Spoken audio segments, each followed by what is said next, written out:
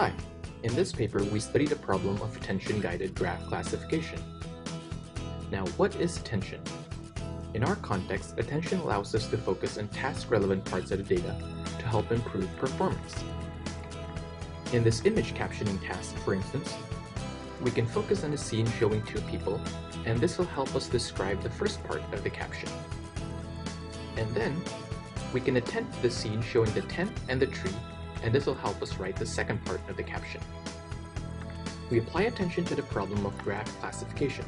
In chemoinformatics, for instance, molecules can be represented as graphs, and we want to train a classifier that can distinguish between graphs that have anti-cancer properties, graph at the top, and those that do not, the graph at the bottom.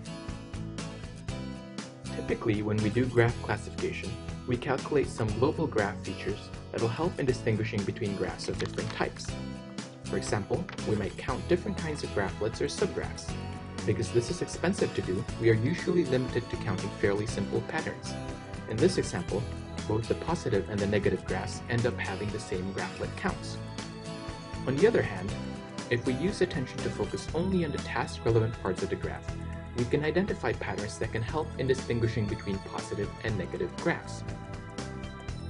To obtain an embedding for a graph, we use what is called an attention-guided walk.